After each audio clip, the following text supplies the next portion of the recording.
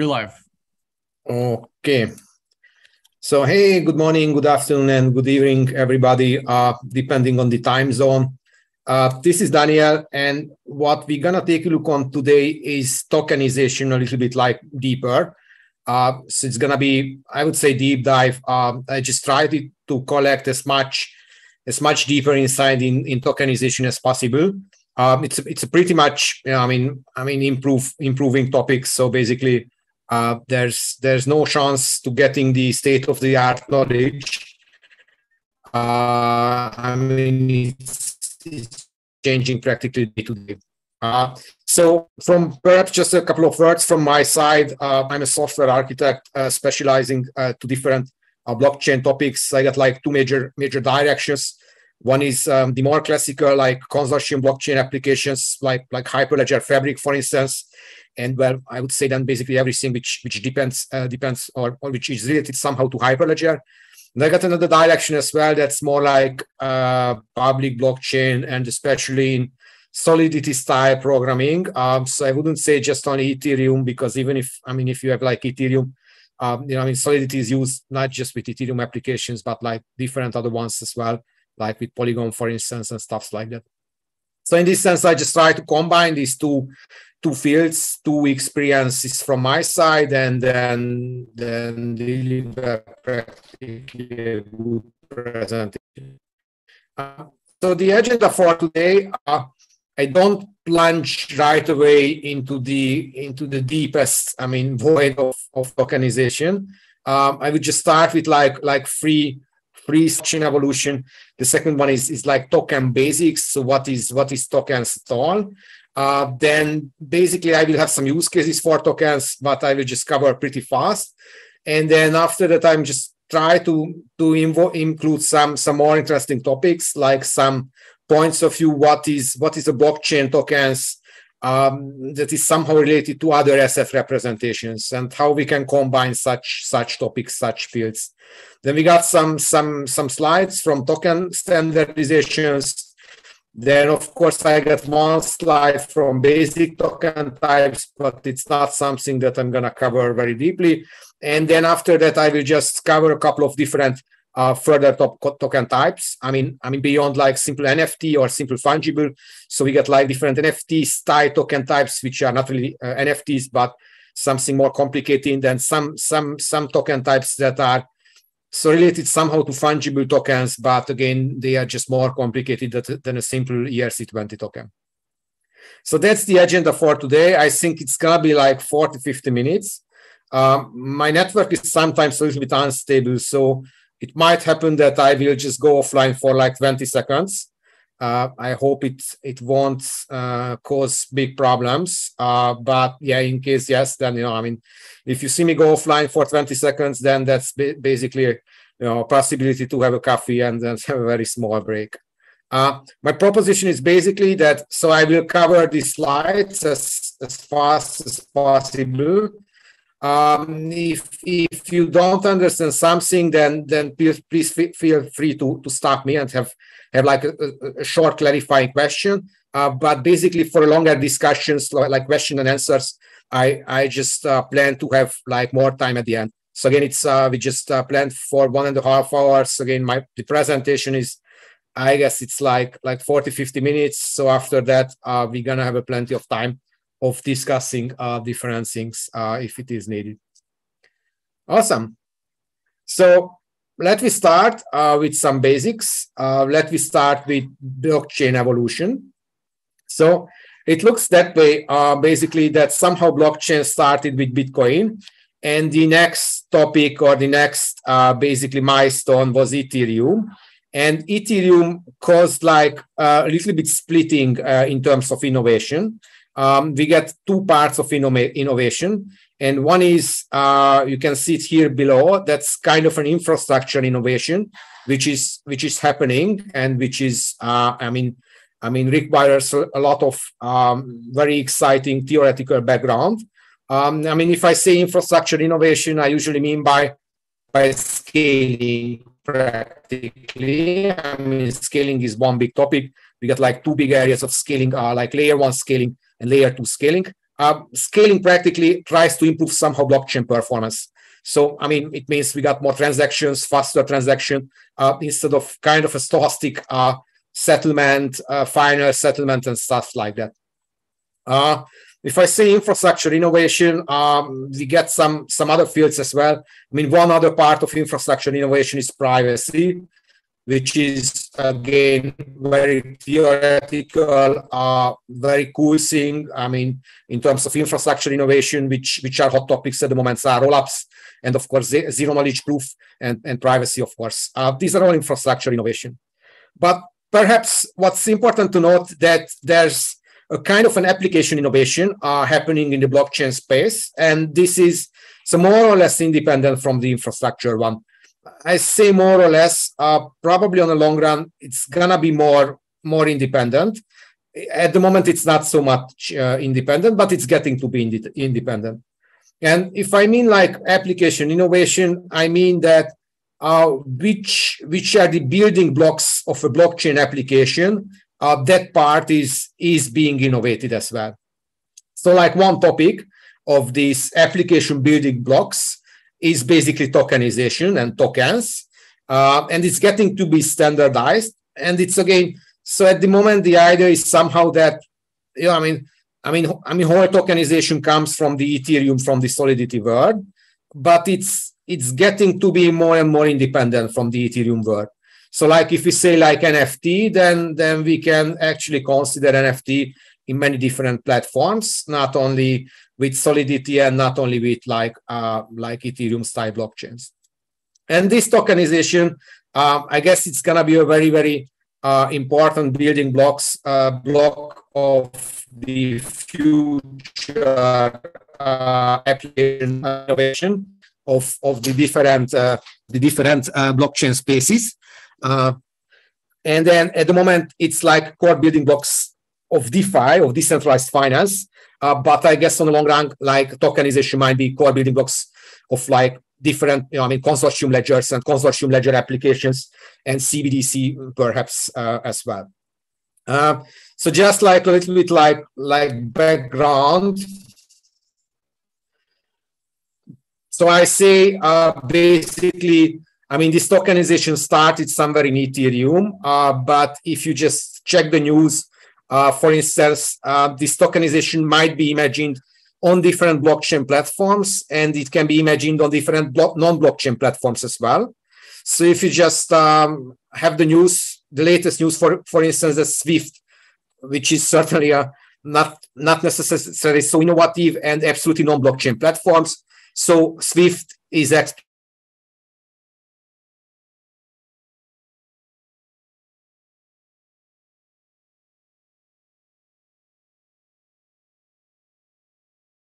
more and more independent from the underlying settlement layer, from the underlying blockchain layer. Just one more hint, for instance, if you, I mean, we are at Hyperledger here. So if you have like Hyperledger Fabric, Hyperledger Fabric is more on the consortium, is more a consortium ledger. So perhaps this tokenization is not so strong at the moment as with public blockchains. But if you just check, for instance, the Fabric samples repo, then even Hyperledger Fabric having some tokenization initiatives as well. So if you just check Fabric samples, for instance, then we can find like ERC20, ERC, which is a fungible token, ERC721 or ERC1155 tokens, which are fungible, non-fungible, and kind of hybrid fungible and non-fungible tokens. So yeah, so that's the direction. And again, it is not, doesn't exactly look like at the moment that these tokens are totally independent from the underlying blockchain platforms. But I mean, I would expect that on the long run, we're gonna have like independent standards, which are token standards and can be actually executed on any kind of settlement layer, including blockchain or perhaps non-blockchain ones as well. So that was a brief blockchain evolution introduction. So let me just continue. What is actually a token? So again, it's mostly based on the public tokenization efforts. but I would say token is basically a building block for any decentralized protocol or any decentralized application, or on a long run, perhaps any kind of, perhaps not so decentralized, but like semi-centralized applications as well. So it is a building block in two senses. On the one hand, it is kind of an internal building block. So if you build up an application, you're gonna have like many different tokens inside. On the other hand, it's kind of an interface. So if you just like want to combine two protocols, two blockchain applications, then you have kind of an interface between these two applications, and this interface itself is a token. So I mean, it's a cool thing because it's not just a technical interface between two platforms, between two protocols or decentralized applications, but it's kind of a business logic interface as well. It's a good cooperation technique, I would say. So what is a token basically? It's pretty difficult to define. So there's no exact definition on a token. You can imagine token as a poker chip. So these are like the poker chips on the right. You can have like many different size of poker chips. This can be different based on color, size, amount, and other properties as well. And these tokens, which are somehow represented by the ledger, by the distributed ledger. So it's important to note what blockchain realizes based on these tokens. So these tokens moving somehow on the blockchain. What blockchain realizes is a kind of quasi-ownership of these tokens. And I say quasi because it kind of a surprising fact that's kind of a cryptographic ownership. And this is we're gonna see some slides about that later on. But if I say cryptography, that's a little bit different ownership than, for instance, a legal ownership or a physical ownership. So what blockchain does related to these tokens is to realize a kind of cryptographic ownership. If you have the private keys and if you can sign kind of a transaction or kind of a proof that you own these tokens, then you can do something with these tokens. That's what I mean by cryptographic ownership. So for instance, I mean, two typical applications are like transferring tokens or exchanging tokens. So if you sign practically something that proves that you own the tokens, again, with a kind of a private key, then you can transfer these tokens practically. And your settlement layer is the blockchain for the first run. Again, on the longer run, we might as well imagine we get some other settlement layers as well. Another use case is like exchanging tokens. If you just want to each one for another one, again, it works pretty similarly. So for this exchange, I need to sign something with my private key that proves that I own the token in a cryptographic sense, and then I can exchange tokens practically. So the implementation is usually smart contracts and of course core blockchain functionalities. So we got something as native tokens as well. So I just break a little bit. So just 1 second.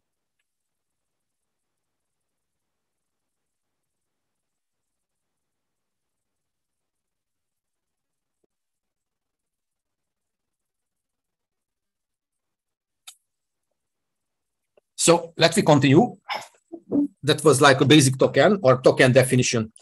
So some of the basic token use cases. We got different blockchain or token use cases. There's actually several different ontologies for that. So I just give some examples. We use tokens for cryptocurrencies.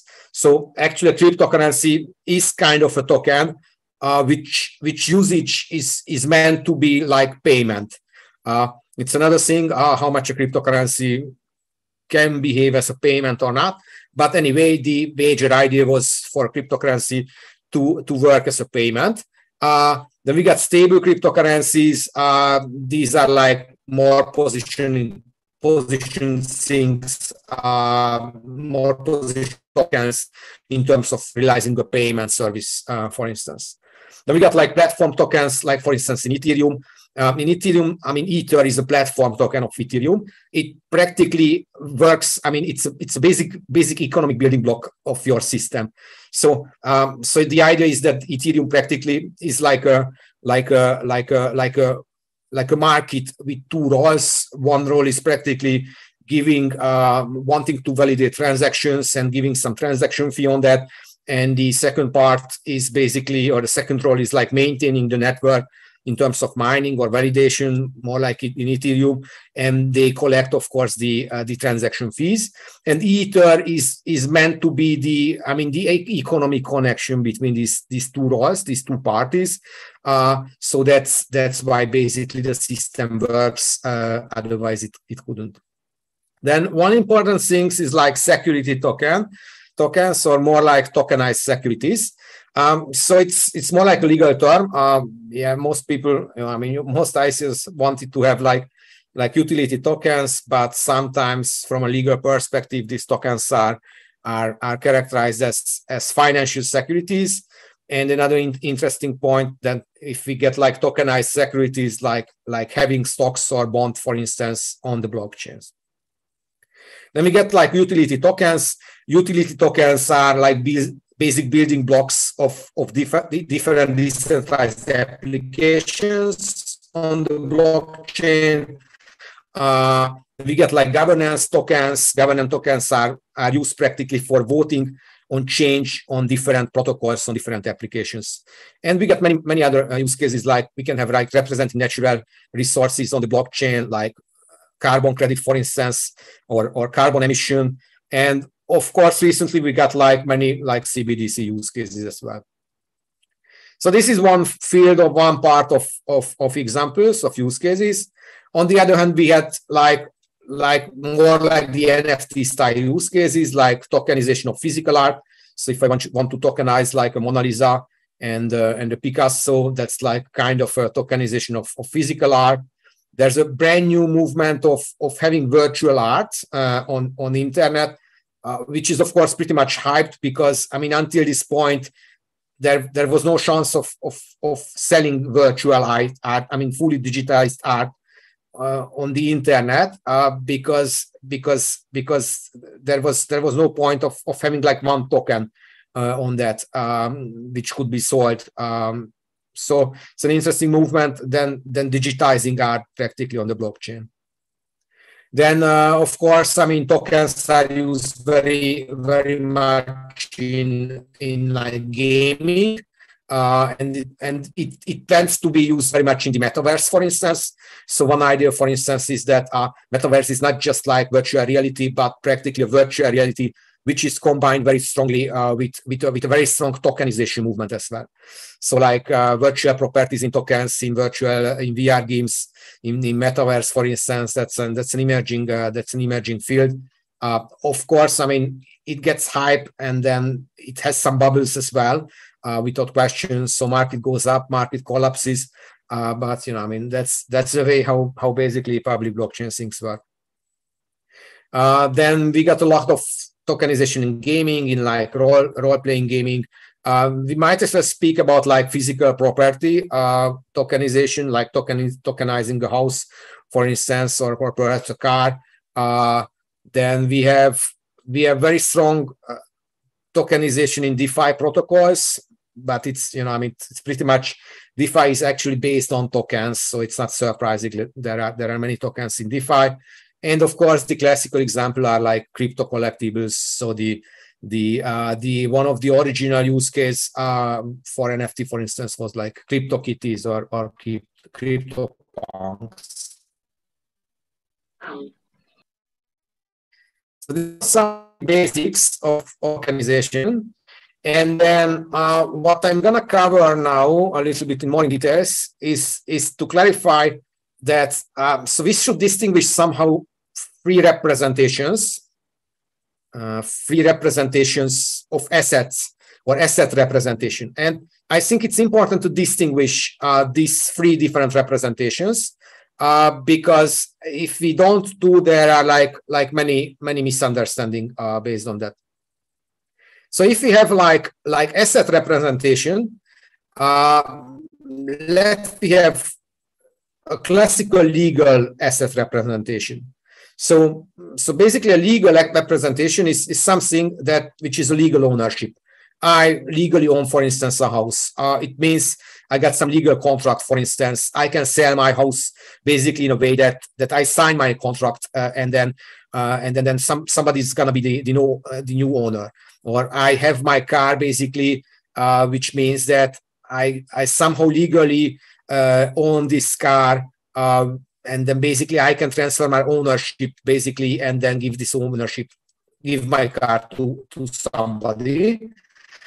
So it's important, this kind of a legal or institutional asset representation, which works that way. I got a legal ownership, I got legal contract, and basically the settlement layer of this legal ownership or institutional ownership is practically the law or the legal system. So this is like one big area. The second one is something which is a physical or tangible asset representation, I would say. That means practically that I physically have something. For instance, I have my car, or I have my, I don't know, Apple, for instance. I hold it in my hand, which means practically that's physically mine. So that's kind of a physical or tangible asset. It's like a physical ownership. It's a physical object. Usually, we might as well interpret in a non-so-physical assets as well. But the easiest to imagine that we have something physical. Then I can give to somebody my Apple, for instance. That's kind of a physical transfer or physical ownership. And then basically what I have is like the physics. So that's the physical settlement layer. So if we have blockchain or cryptographic tokens, I would say that's a third category.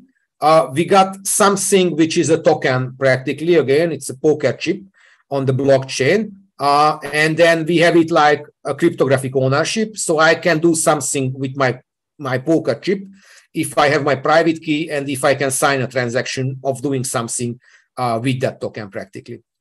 And then anything, practically the easiest way is like transaction or a transfer of ownership is settled by the blockchain itself. So the point is that, I mean, the question is usually the connection between these three asset representations. And I'm not going to cover the connection between the legal and institutional or physical or tangible ownership, because there are like 2,000 years of history of doing it. So if I have my Apple, but I sign my contract that I sell my Apple to somebody and I don't do it, then so there's like 2,000 years of experience what can be done. But the point is that the world is missing pretty much the experience how blockchain token, how cryptographic ownership can be combined with legal and institutional one, and how this cryptographic and blockchain representation, asset representation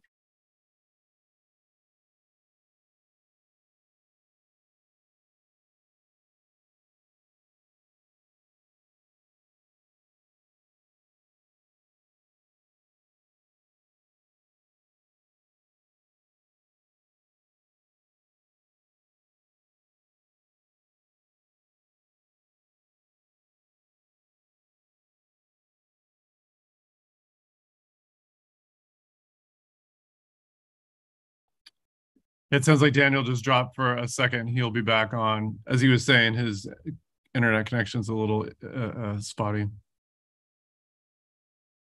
So that was the coffee break. It wasn't taking long. Okay, awesome.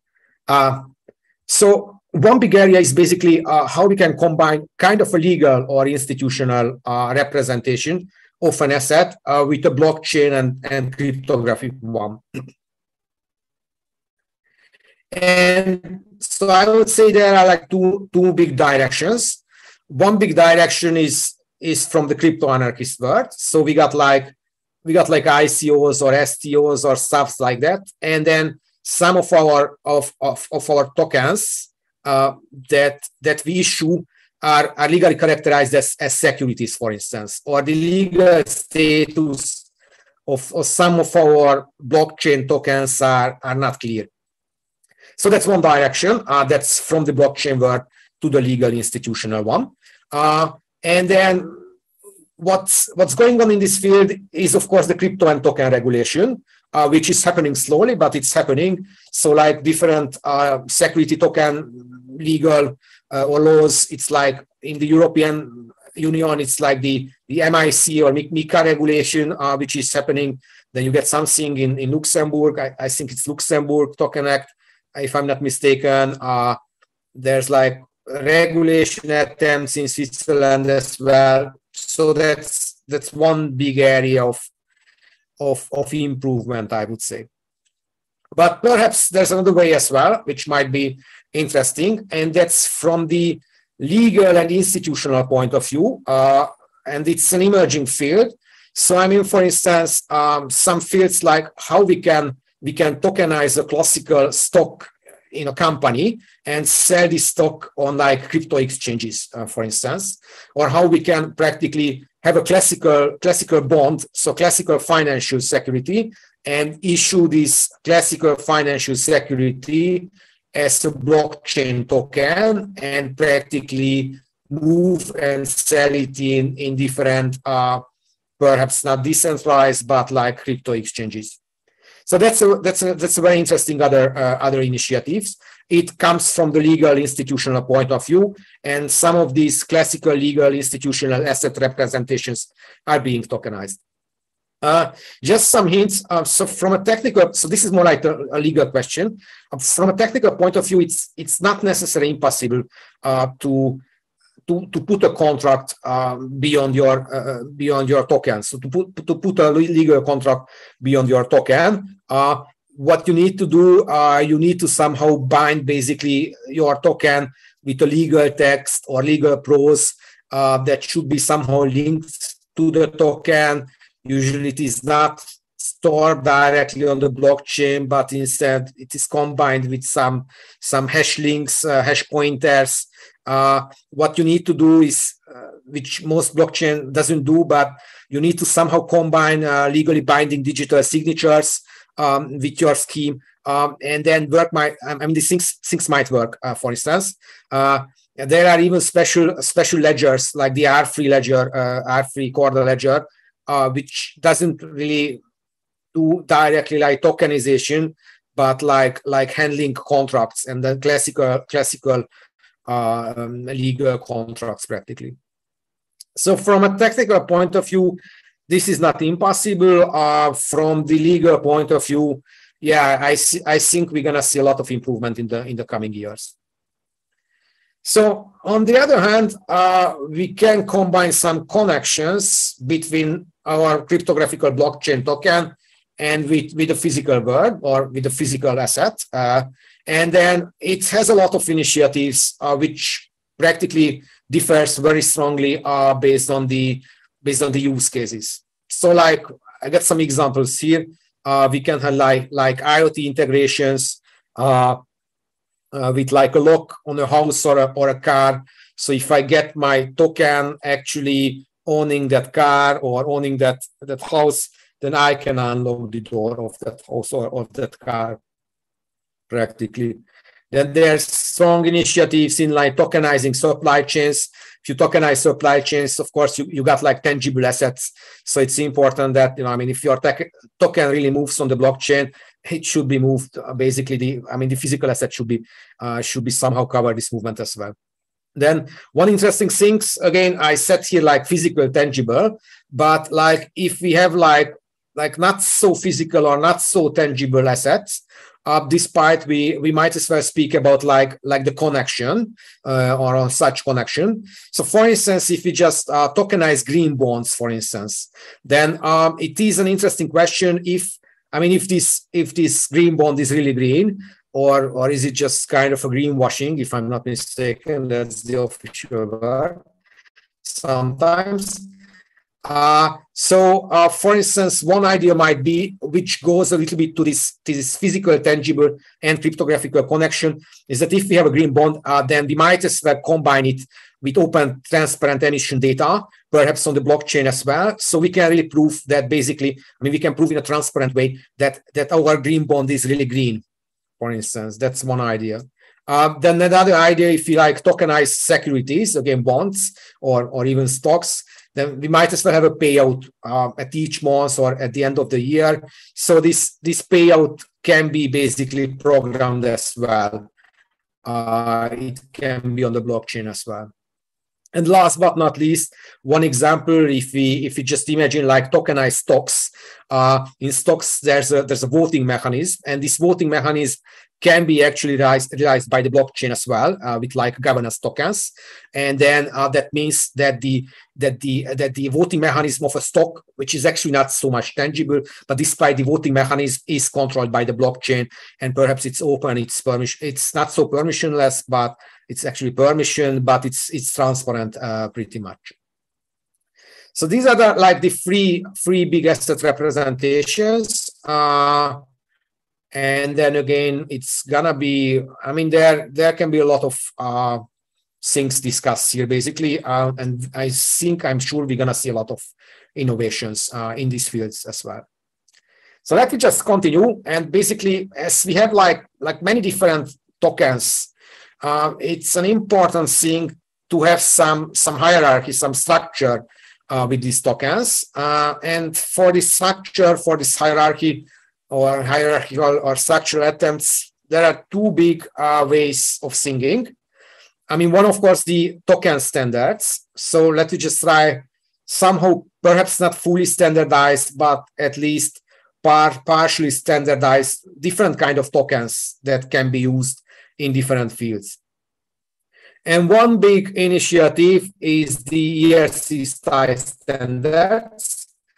These are like the ERC 20, 223, and so on tokens. This initiative comes from the Ethereum Solidity world. And so, for instance, it's like, I don't know if I have the slide, but I might as well have it. So, for instance, it's important to know that basically these standards try to describe somehow the core functionalities of a token in terms of signatures. So this is like an ERC20 token. Basically, what we got here is functionality, and then it says only we need to have a functionality like transfer. It transfers token from one address to another one. It doesn't say much from the implementation beyond, basically. So this is one big attempt. I'm sure you're familiar with that. And there are many token standards.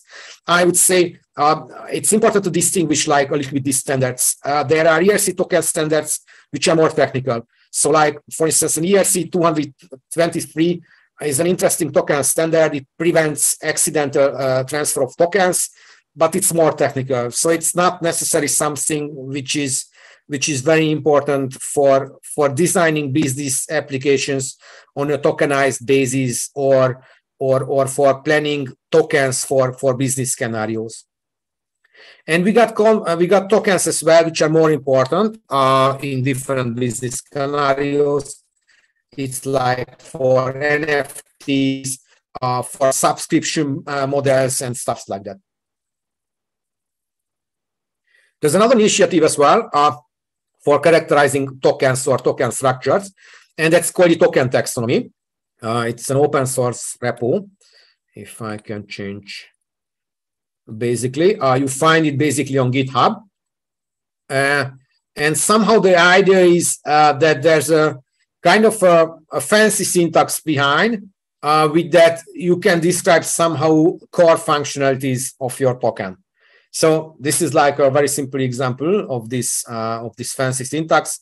So you can have like basic token types. These are like fungible and non-fungible tokens. These are the major types. You can have some behaviors. That's like how these tokens acting in different situations, in different scenarios. You can even have like behavior groups. And then you can have like properties, for instance, and everything is just abbreviated with some such fancy. It's like, I don't know, it's like a mathematical formula, basically, something similar. There's even support for this token taxonomy framework. So you can install, that's practically a Visual Studio add-in, which supports this token taxonomy framework. And then here you have like many examples of basic token types of behaviors, like for instance, there's an issue, there's a mint table functionality and stuff like that. These are all like different behaviors. Then you can have like behavior groups, and then you can have like properties. For instance, if that's kind of a carbon token, then basically you can have a couple of predefined properties for carbon emissions, for instance, and so on. So at the end, you find something similar, which is a designer. So basically, you can somehow design your token in a way that you find. So this is like a kind of a special fractional fungible token, and then it has some properties which measures carbon emissions, or which aggregates carbon emissions, and then some behavior that are functions that do, like, you can transfer this token. You can, I don't know, it's divisible. You can enumerate. I'm not quite sure actually all of this, but this is somehow your design token in a way. So that's the second approach. That's the so-called token taxonomy framework. Again, it's a GitHub repo. Unfortunately, it's not much used, or I would say it's not much used publicly. So I mean, the repository is itself open source, and you find Visual Studio plugins as well. But if you just check basically the literature of public tokens, you don't find many examples. So if you're looking for a, I don't know, fractional ownership, a non-fungible token, then you're gonna find these classical ERC standards, and you don't find like implementation based on the token taxonomy framework. Which is a surprising fact. It might be developed in the long run, but at the moment, I would say these token standards are pretty much driven by the ERC style standards. So what I'm gonna have in the next couple of slides, I will just highlight some interesting token types. And again, it's these token types are based on basically the ERC standards, because again, you find mostly these things in the literature, or not literature, but on the net. So if you just find the most, I don't know, interesting token types, and if you just Google it, you don't find like token taxonomy framework, but you probably find some ERC standards. So these are the basic token types. Again, as I promised, just one slide.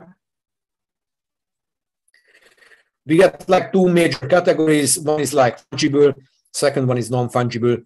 In fungible, one token is identical with another one, so it should behave the same way as another one. It's like, for instance, cryptocurrency or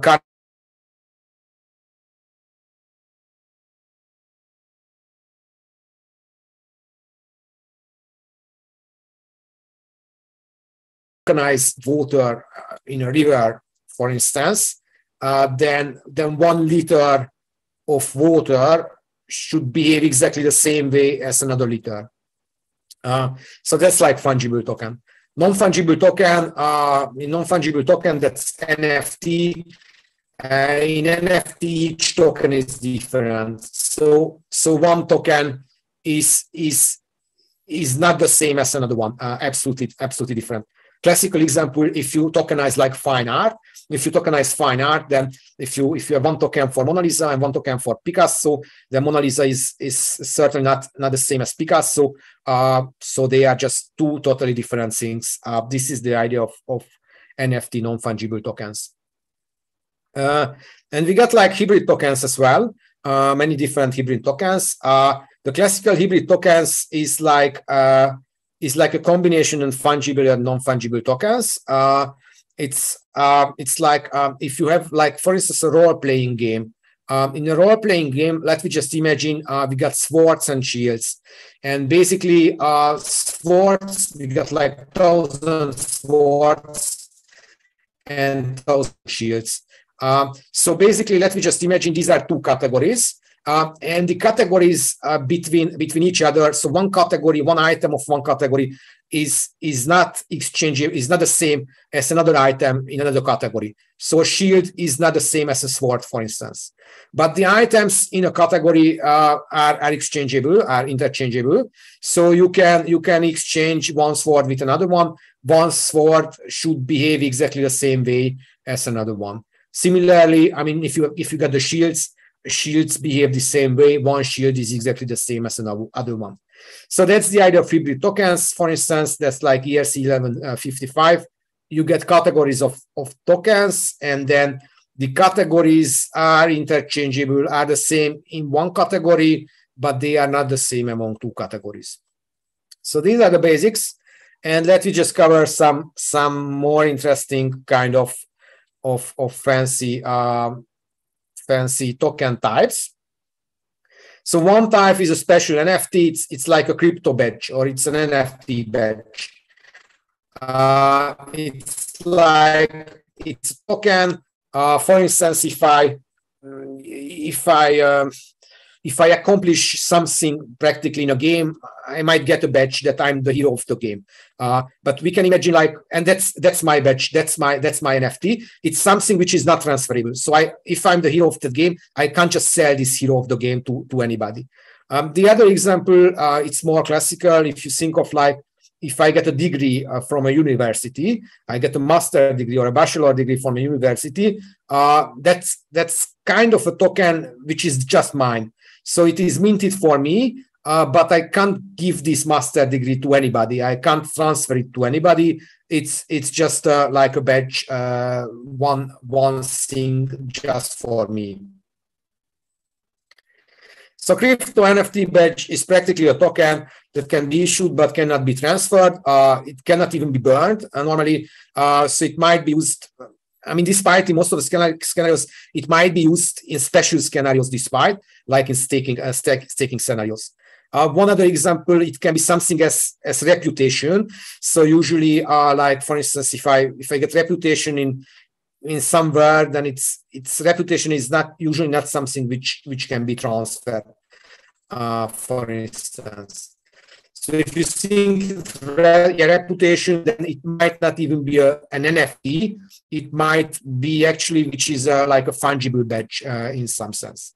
It can be like experience point in a game, academic degree, subscription, and so on and so on. So it can be fungible and non-fungible as well. One interesting thing is actually we got something similar in a non-tokenized way on blockchain. So like if you think of issuing degrees like diplomas on a blockchain, then the classical approach is like verifiable credential.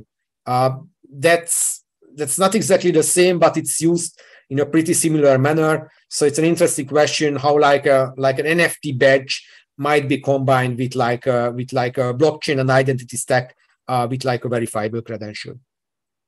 Anyway, there's a standard for crypto for NFT badges. That's the non-transferable, non-fungible tokens, for instance. And that's the ERC 1238, which should be here. It's actually a proposition. It doesn't say much. It says take like classical tokens if it's NFT and NFT, but again, it might be something which is an ERC20, and just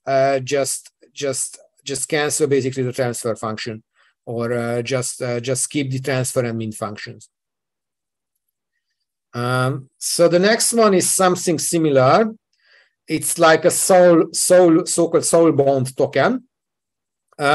It's again kind of a crypto badge, but it's not bound to anybody, but it's bound to another non-fungible token, to another NFT. So again, it is minted, but it cannot be transferred or moved once this stuff is minted. And the idea is here basically that Soulbound tokens are like badges, but they are not necessarily bound to humans, but they can be bound to like a persona, and persona might be somebody, might be a group of people, might be even a machine. So we cannot really represent this one on the blockchain. So what we do, we represent this persona with another NFT, and we associate with this NFT persona a crypto badge, for instance. That's the so-called Soulbound badge, basically. And then we got one initiative for that. It's like the EIP 5114. It's again, it can be found on the blockchain. It's a Soulbound badge, and you got some deep description. Basically, again, it's not so fancy. Basically, what you do, you skip most of the transfer functions of any kind of standard NFT token. So it's based on 11 ERC 721. So let's see some more exciting stuff. We got one NFT, which is kind of a rentable NFT. So the idea basically in an NFT, we got the NFT and basically we can transfer the ownership. But it might happen that we just want to let somebody use this NFT for a certain period of time, but without basically transferring the ownership of this token. So for instance, if I get a car, that car is mine, I represent it with a token, but I might let somebody use my car. I might even rent it practically, so somebody can use this car, but only for a certain period of time.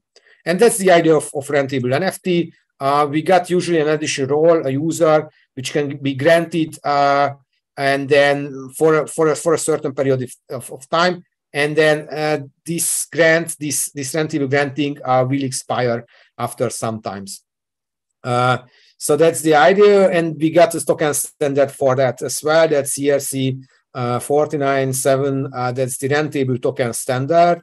So I hope I have it. Theoretically, that should be my rentable. That should be my rentable token type. And again, so it's not much. Basically, it's just some core functionalities. We just have here actually the major functionalities. So what I can do, I can set a user basically for a token. So if I own that token, I can set that a certain user, which is of course a certain address for this certain token, can use my token for a certain period of time. And what does that exactly mean? That depends on the use case and depends on the implementation. So we might as well imagine if for instance my token can open the door of a car, or I can drive the car with my token, then the logic should be something similar, that basically if I own that car, or if I just got practically some kind of a usage for that car, then I can drive my car. Okay, but basically this is the core functionality, and then we got some query functions as well. Like for instance, I can ask if somebody uses basically a token, I can ask basically if the usage or when the usage expires, and basically I can update that user as well, especially the expiration date, for instance. So that's the rentable NFT, and things are getting more complicated. So we can have something as composable NFT. So the idea of composable NFT, let me have like a role-playing game where we have like a character, like for instance a knight, practically, and this knight is an NFT, but that NFT has like several items. It has like shields, swords, it has an armor as well, and so on and so on. So practically my character NFT, and we can imagine that, I mean, these items, my sword, my shield, and stuff like that, are tokenized as well. So practically, I would assume that if I just sell my knight, my character, then it should, or transfer my knight, my character, it should work that way that I sell or transfer basically all of the items of that character.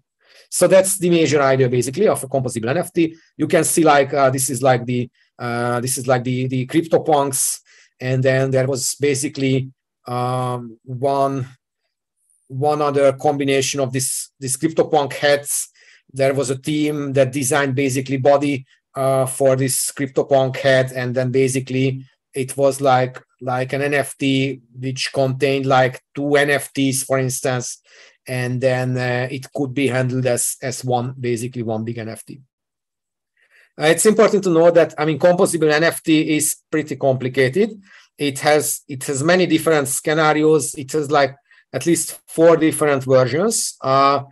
It can maintain child tokens in a bottom-up manner.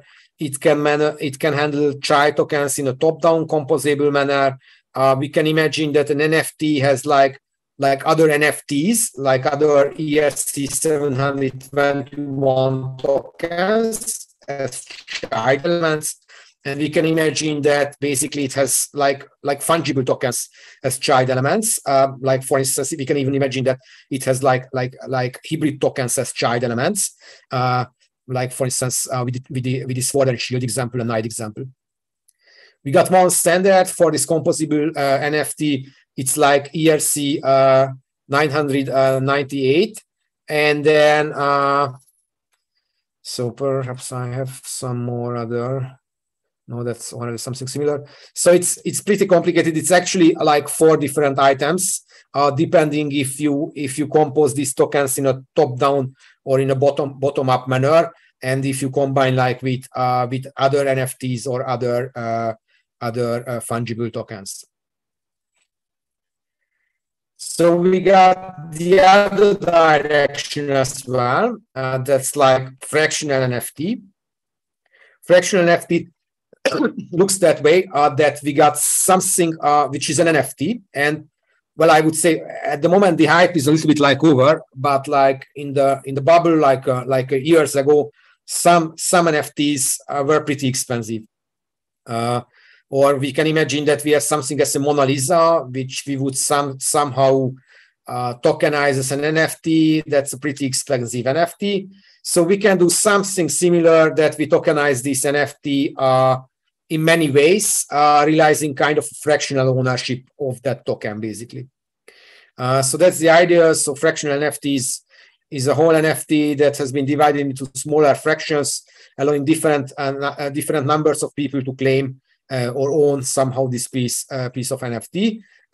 It has some market advantages. The problem is with NFT is that it's even if it's like high value, there's no liquidity on the market for NFTs. So if you just make like fractional NFTs or FNFTs, then these can be traded as small pieces. So with small values, so it makes it easier, like democratizing basically your NFT. As basically these are small pieces, it makes the price discovery easier, and it gives more liquidity on the market. So there are like 2 different standards. One is the multi-fractional non-fungible tokens, and the other one is the refungible token standard. Both work in a way. I'm not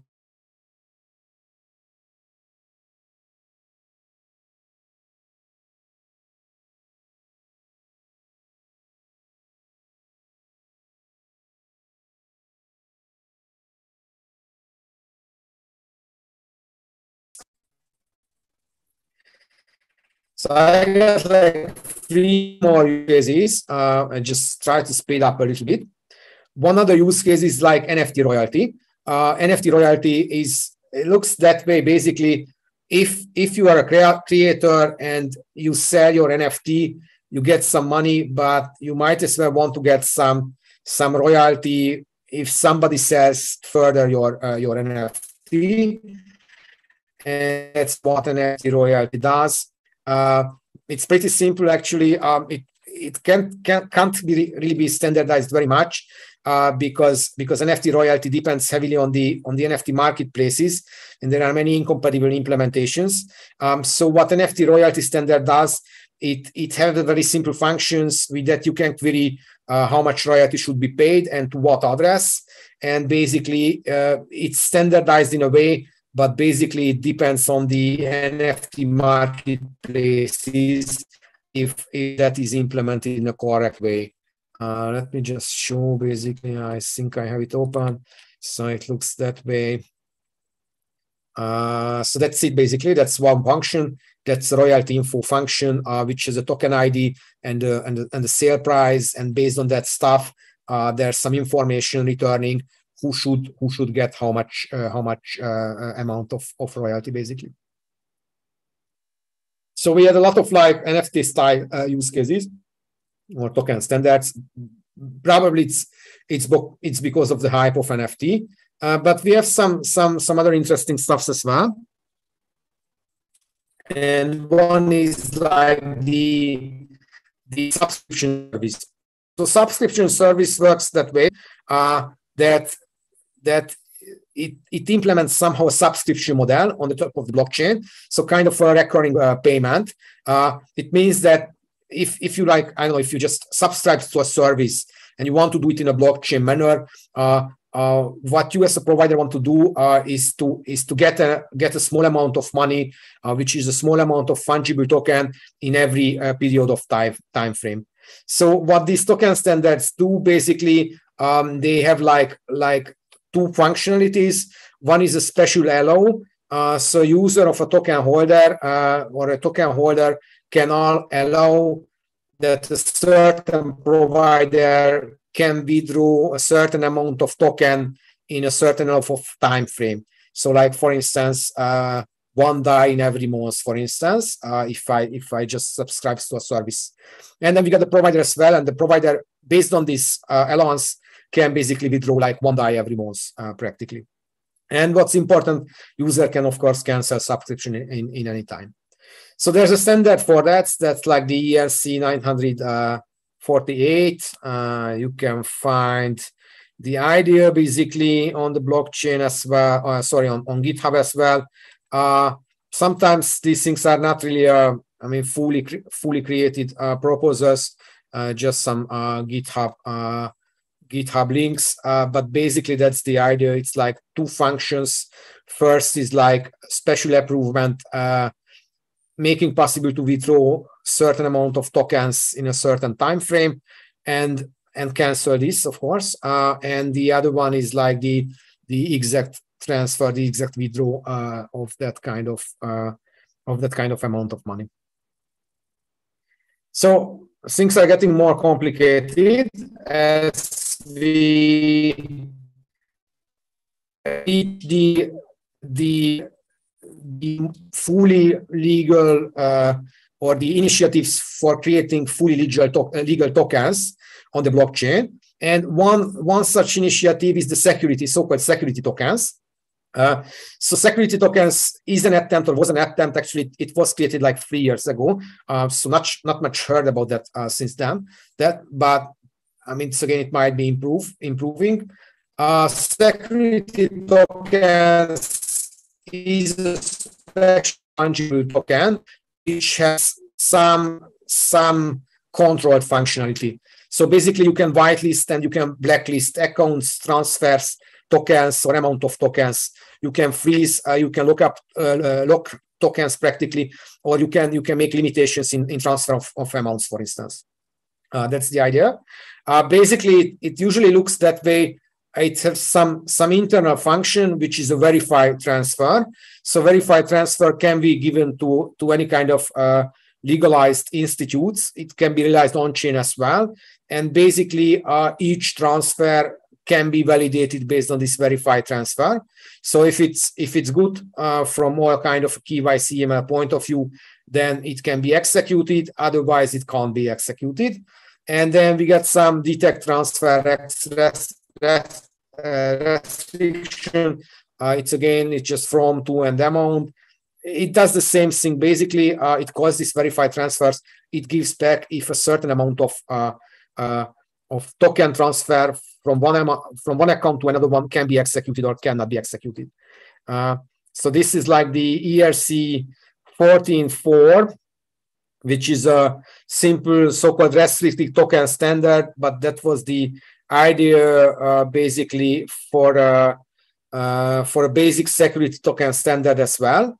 Again, it has just two public functions. One is the so-called detect transfer restriction. Again, it gives back if a transfer from an address to an address in a certain value can be executed or not. And the second one is a message for this restriction. So if that restriction cannot be executed, then what's the reason for that? And everything which is an implementation is behind the hoods. Again, usually there are some regulated institutes having like certain rules, even in a non-chain form, and then basically they can like control everything in the token. So these are the security tokens initiatives. Actually, there's not just one, but like 3 different initiatives at least. And last but not least, there's a so-called token for regulated exchanges initiative. It's sometimes called as T-Rex as well, because it's a pretty big dinosaur. It defines standard interfaces for security tokens on Ethereum, which can be fully regulated or which can be used in a fully controlled manner practically. So there are many such control mechanisms. There's like transfer restrictions, there's some upgradability, there's some requirement for identity management. It's of course a kind of a permissioned ERC20 token, so permissioned fungible token. There are conditional transfers. There are even things or requirements for wallet recovery and stuff like that. And for that, there's one proposition, that's the 3643, which is again not so simple but pretty complicated. It has a lot of requirements. What should be possible in a fully or with a fully regulated security tokens. So these are some of the requirements. Like for instance, there should be an on-chain verification. There should be account or private key recovery defined. There should be like freeze tokens. There should be the possibility to pause a token, and so on and so forth, transfers, and so on and so on. So again, it's called like T-Rex because it's like a big dinosaur. And again, it has like many interfaces. So I would say that was my presentation. It was taking a little bit longer than I expected, but it is usually that's the case.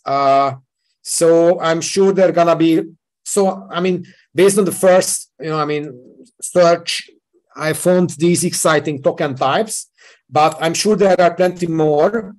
That's not a question. And then again, this field is getting to be more and more important, and I'm sure we're gonna see like more and more direct or explicitly formalized token types and token standards in the future.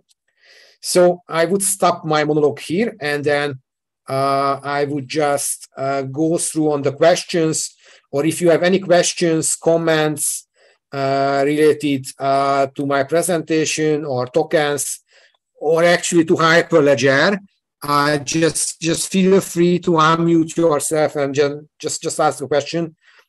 Otherwise, I'm just browsing basically the questions.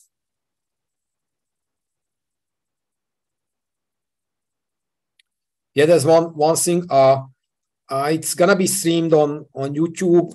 As far as I know, you will find basically under Hyperledger Fabric in YouTube.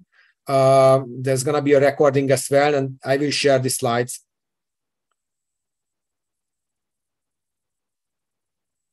Yeah, so again, sorry for my internet. It's just a little bit buggy sometimes.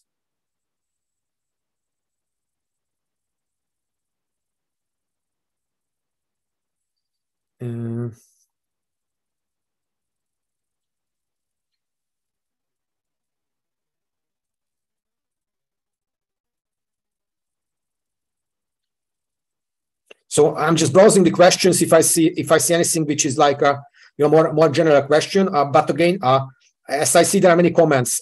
So So if you don't want to wait for me until I reach your comment or question, again, just feel free to unmute yourself and just ask a question.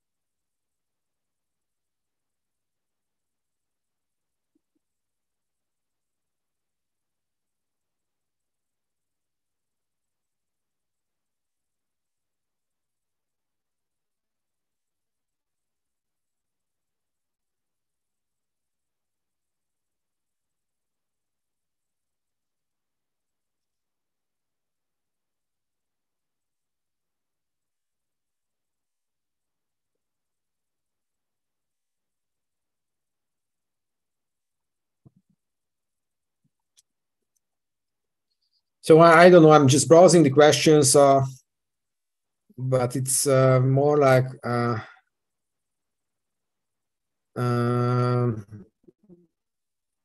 So I would say for some of the questions, it's just easier. I'm gonna just share this presentation, and then basically you will find all the links of all the token standards basically on my presentation. So it's gonna be a good starting point. Basically, if you just need like further research. Just one comment from my side. So I mean, this whole tokenization process looks like a little bit. If the market is on hype, there are like many attempts and many good initiatives. If the market is down, these initiatives sometimes just a little bit, I mean, go down. Or I wouldn't say nobody interested, but I mean, especially if there's like, for instance, a crypto winter, then people just don't care much about these things. But nevertheless, I would say so. It's interesting to take a look on these standards because I mean, supposing you're like, I mean, design basically a system which uses such tokens. It's just way better to start with something which is already fine and already ready, or at least. I mean, half ready or something. Otherwise, it's just more difficult, and people need to have like more brainstorming. So that's why I think it's always a good idea to have like such an explicit list. I have like a couple of questions related to legal questions. Unfortunately, I'm not a lawyer. I have mostly technical background and some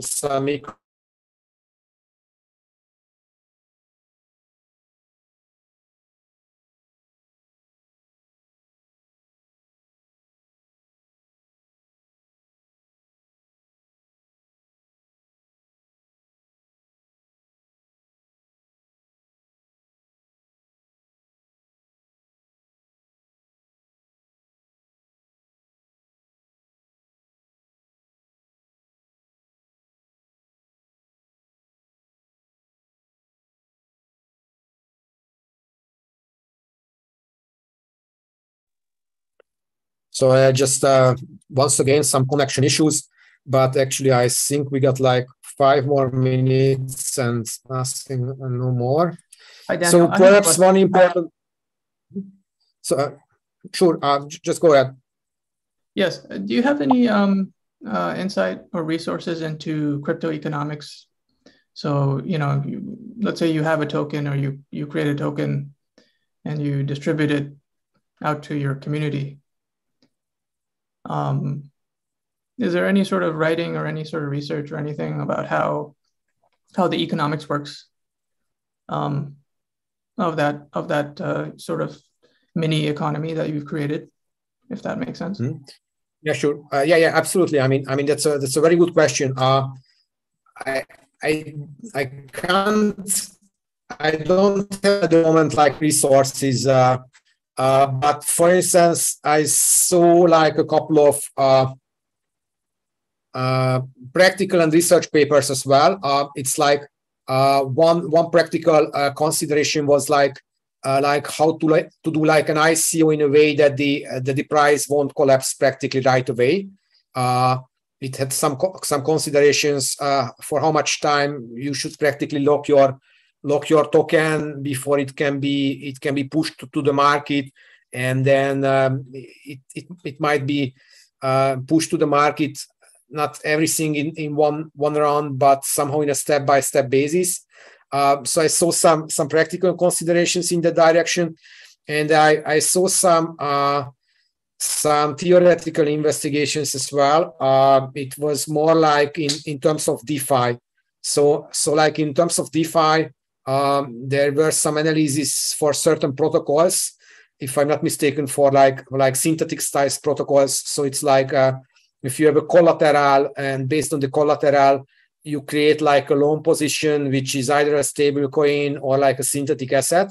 And the problem might arise that if your collateral is a token that you issued, so it might be vulnerable for supply demand attacks.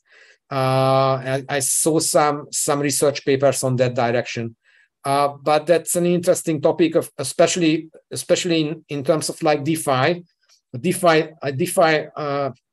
Complex DeFi protocol contains of many tokens, and each of these tokens can be actually vulnerable for supply demand shocks, which is kind of an economic attack.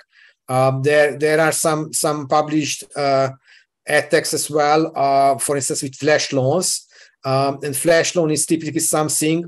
So if you attack protocol like with flash loan, it usually works that way, that you do kind of a supply demand shock on your protocol. So that's a very interesting topic. I can't mention right now. I have to research a little bit, but I would say this is a real field which is very, very much underdeveloped, especially if you consider complex application containing tokens. And then security doesn't only contain something which is technical security, but it contains like economical security of your token, of your protocol, for instance. And I mean with that your protocol can't go wrong, even if for some of your tokens as building blocks there's like a supply and demand shock.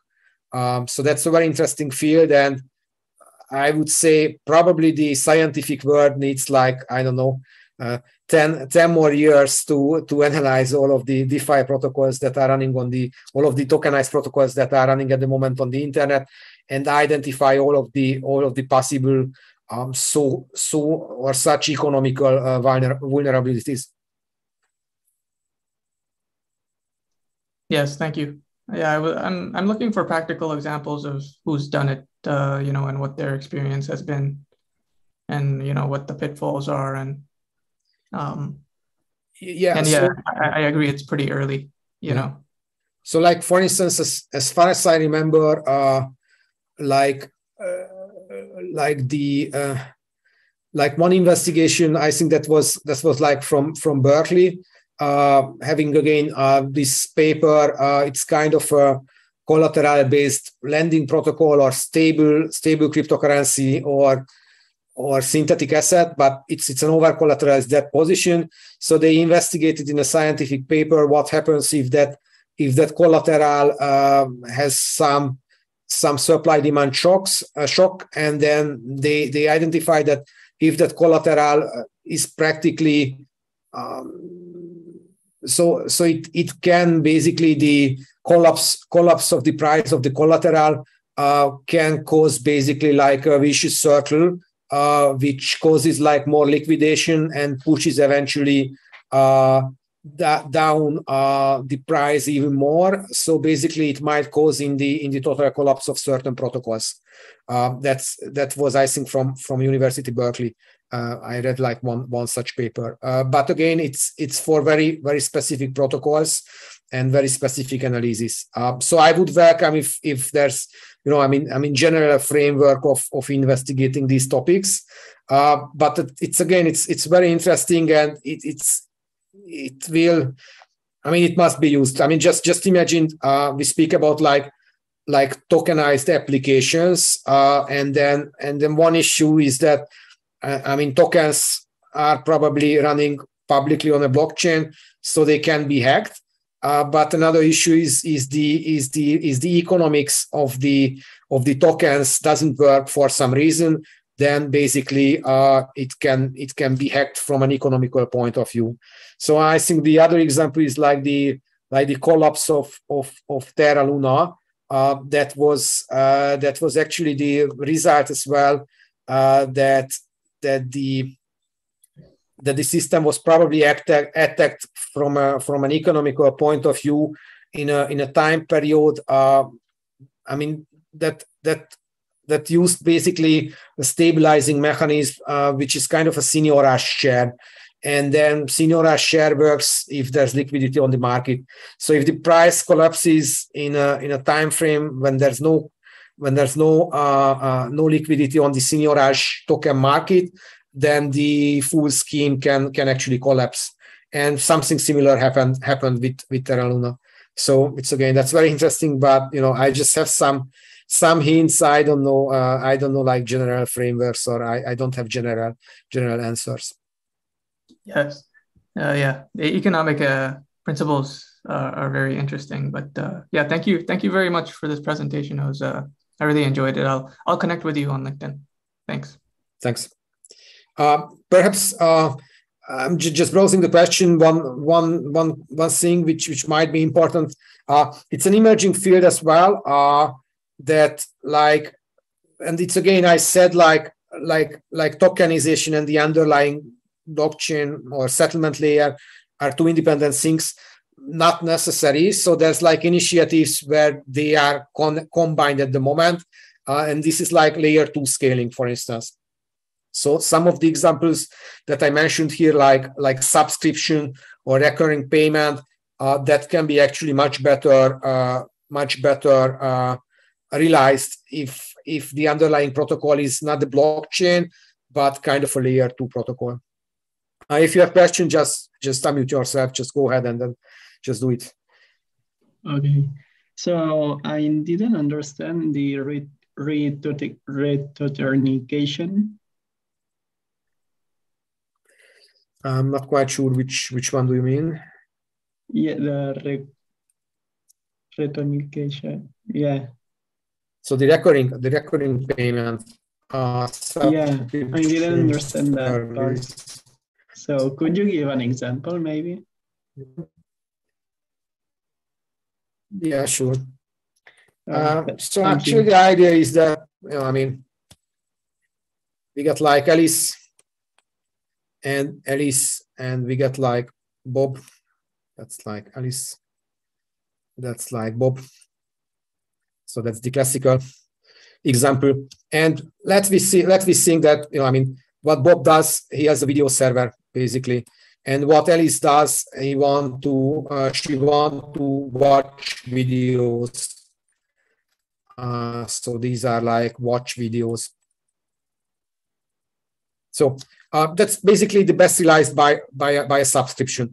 So she subscribes for this video watching service, which looks that way, that like she pays like, I don't know, $10 each month. That's like a classical subscription service. So it looks that way, that basically that's like a subscription service or recurring payment.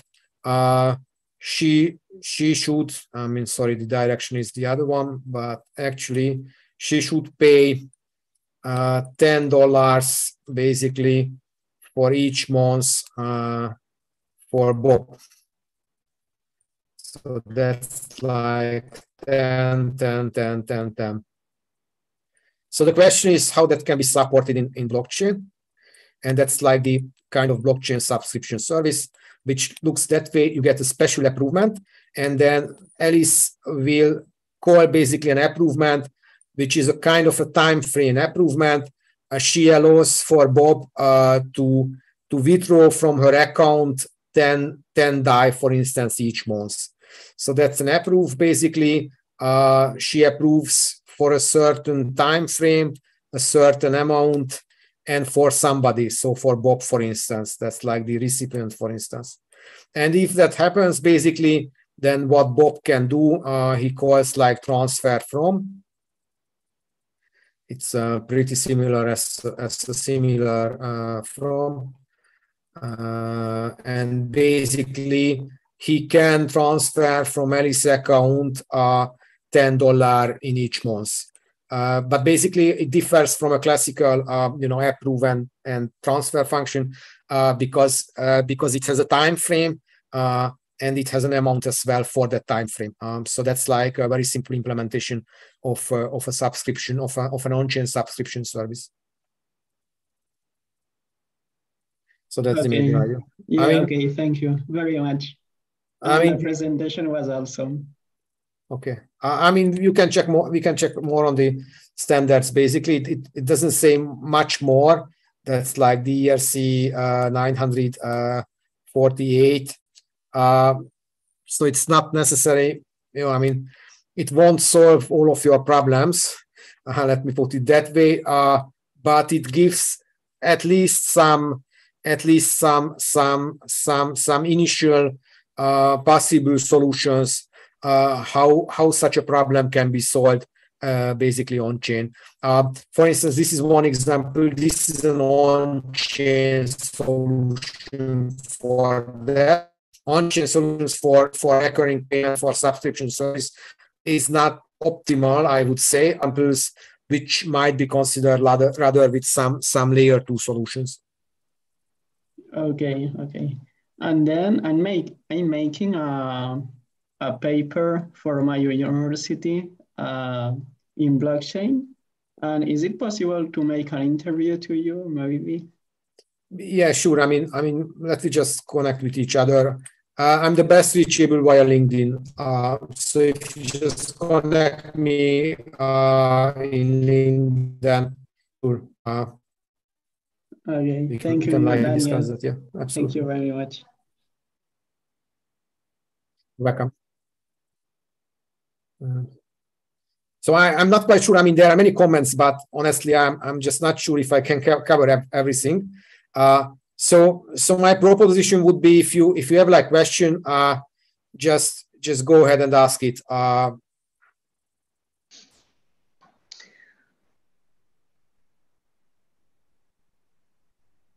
So the PDF will be shared. Hello, Daniel. Thank you very much for your presentation. I have a question about T-Rex, because my understanding is that it can be used to upload, like there was a mention of on-chain ID, like personal data information put on-chain. How are personal data managed there? Because these are very private data, and also how can we make sure to, because it cannot be erased over time. So isn't it a regulatory issue on them or other systems to manage personal data?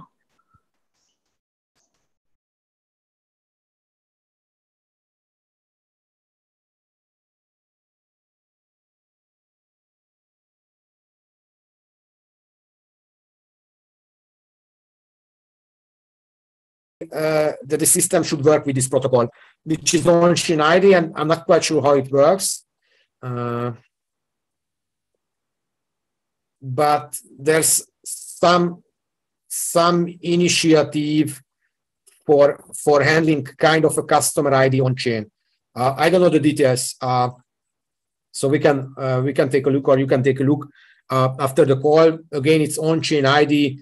That's a blockchain initiative for somehow storing IDs on the blockchain. I'm sure they don't write personal information into the blockchain. I mean, I live in Europe, so GDPR is a pretty tough thing. It comes out in each and every blockchain. I mean, even considerations that you shouldn't write public or personal information into the blockchain. And there's even like different lists what can be regarded as personal information and what can't be regarded as personal information. So again, I'm not quite sure how on-chain ID works.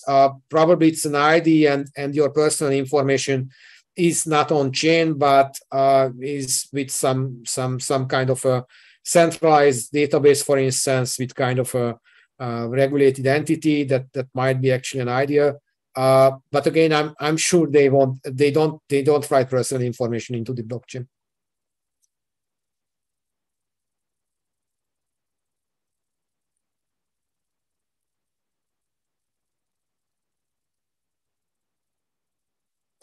Yeah, it's just exactly. So one interesting field is that, I mean, this is tokenization, but there's another interesting field that's like combining the blockchain identity stack in such situations, and that's like verifiable credentials, Hyperledger Indy and Iris, and so on and so on. They don't tokenize. They issue like verifiable credentials, for instance. So it might be a very interesting, like ongoing research or even research and development. How the blockchain identity stack with like verifiable credentials can be combined basically with like a public blockchain token in a way.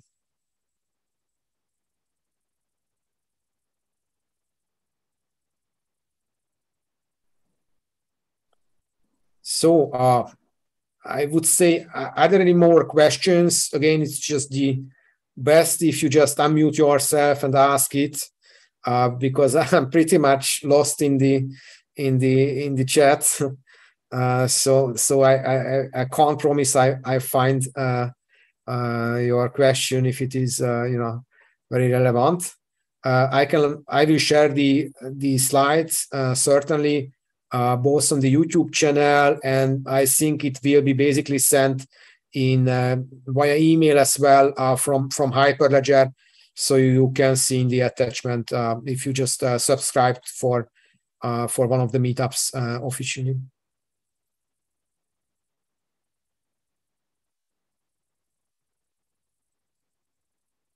So I would say we planned actually to 1.5 hours, and it's getting to be over. So I would say if there's no more questions, then I would like to thank you very much for the participation. I hope you heard some interesting points from me. I hope my network connection wasn't so bad. So I mean, at least partly my presentation was enjoyable. So again, thank you very much for the participation, and see you next time. Thanks, Daniel. That was great. And then if you want to send me the slides, like you said, I'll send it out to everybody who registered. Yeah, sure. Absolutely. Great. Thanks. Bye, everyone. Thank you very much.